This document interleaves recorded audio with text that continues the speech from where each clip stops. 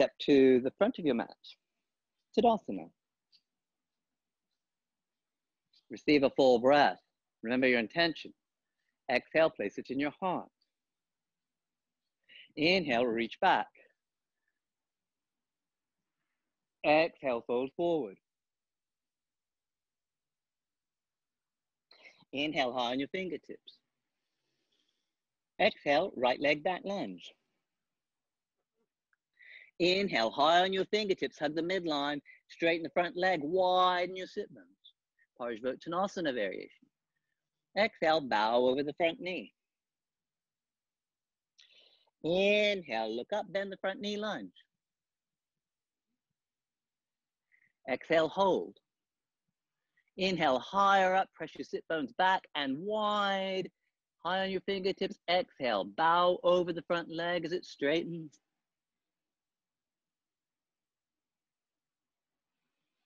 Inhale, look forward, bend the front knee, and step forward, Ardha Uttanasana.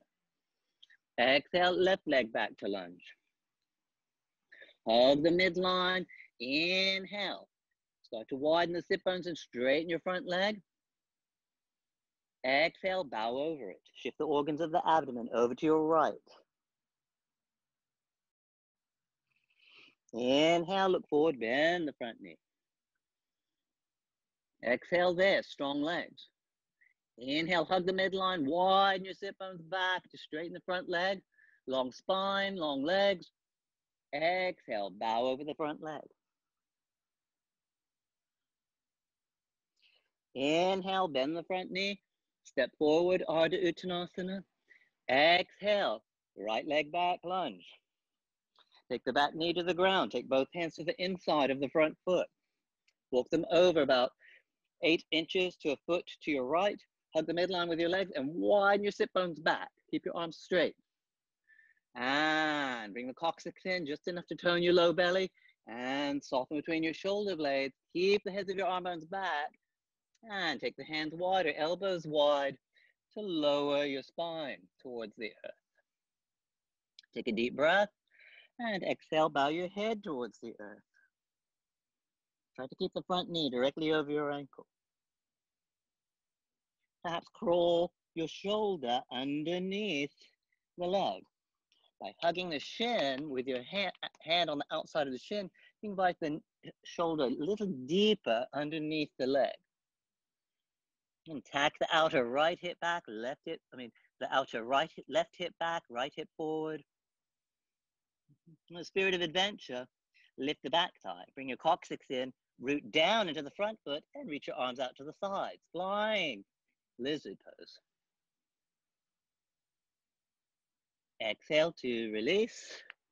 Inhale to lunge and step forward, Ardha Uttanasana. Exhale, other leg back, left leg back.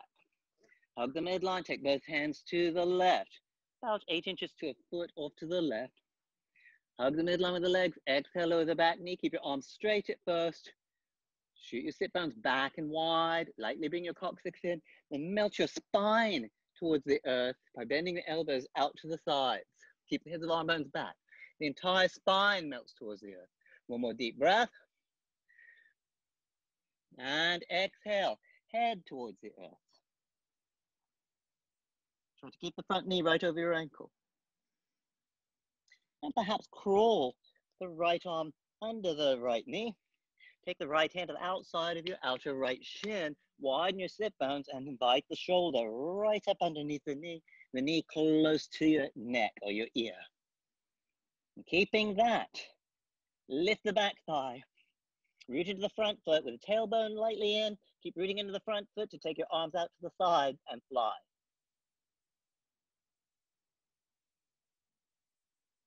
One more deep breath. And exhale to release. Inhale to lunge. Step forward, Ardha Uttanasana.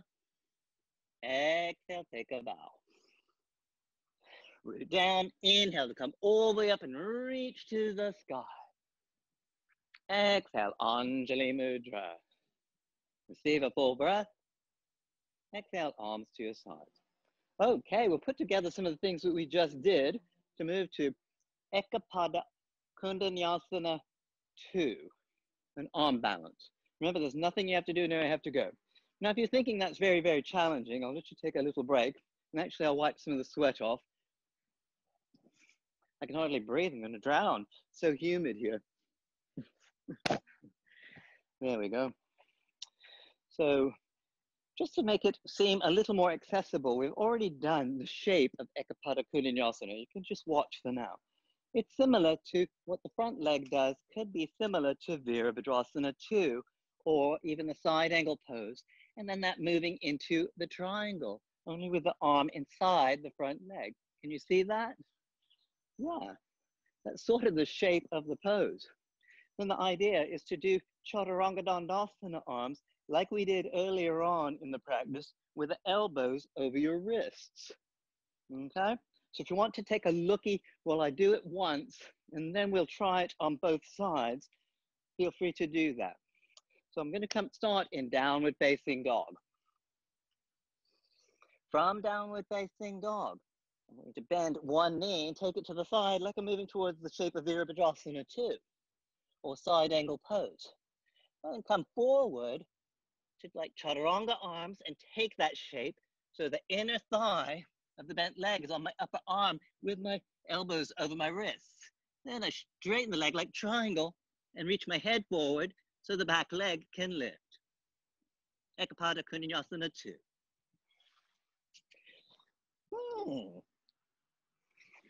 What do you think? Do you feel like an adventurer?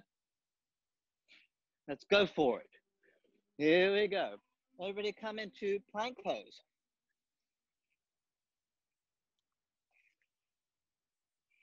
From plank, keep your hands and feet where they are. Exhale, downward facing dog.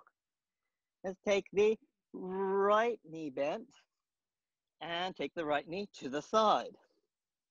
Keep the knee bent. Point your knee to the right. Bring it closer towards your right shoulder. There you go.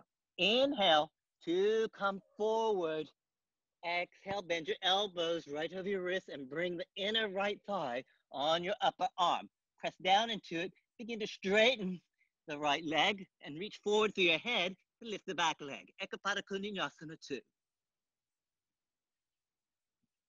Exhale to step back to down dog. We'll do it a couple times so you get to practice it. You can always just do any part of it that honors your spirit of adventure where you are today. Bend the left knee. Take it to the side and draw it more towards your left shoulder. And on an inhalation, start to come forward towards plank. Exhale, bend the elbows over your wrists and bring the left inner thigh on your upper arm. Press down into it. Begin to straighten the leg and reach your head forward. Eka Pada Koundinyasana 2. Exhale to down dog. Receive a full breath.